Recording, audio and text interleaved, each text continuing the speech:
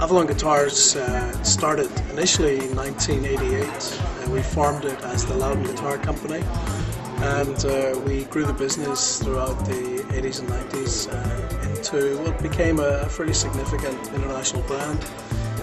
The one weakness, I suppose, in our business model was that we were constrained by production, limited to Northern Ireland.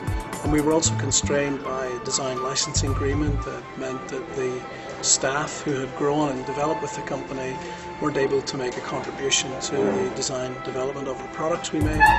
So we took a decision to change all of that, and in 2001 we changed our name to Avalon Guitars.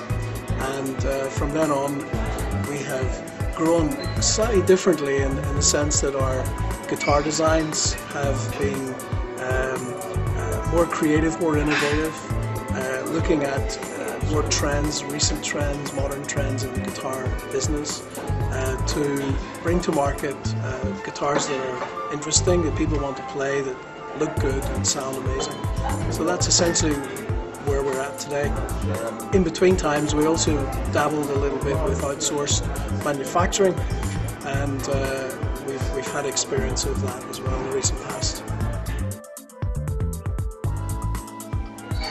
Well, the future looks very rosy in the sense that we have been able to see demand increase from the US and Europe, primarily because the change in the value in sterling in the last 6 months has made our product a lot more competitive than it was just a few years ago. So that's a good sign. It allows us then to really spearhead our product development into areas that we believe no other acoustic guitar manufacturer has gone. For example, we'll be the first acoustic guitar maker in the world to produce a double-beveled guitar. And if you're not a guitar player, I'm sorry, that won't mean anything to you. But if you are a guitar player, the comfort factor in having a bevel here where your arm rests over the soundboard and a bevel here where it rests against your chest will appeal to a lot of guitar players for whom comfort is a big issue when they're playing guitar.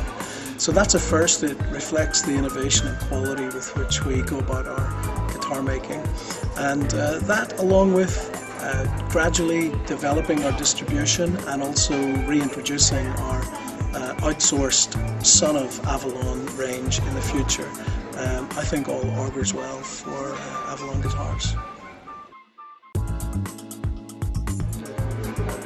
As an entrepreneur, there's always an idea that seems to germinate in your mind that develops into something you have to do something about.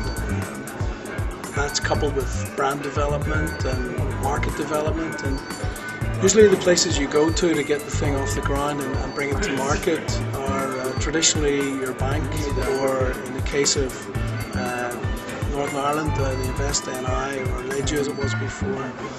But very often you find that the one thing that would stifle a great idea is bureaucracy, and it can be very frustrating. And therefore I think small business can just cuts through all the bureaucracy and all the red tape, because you get the opportunity to talk to real entrepreneurs about their experience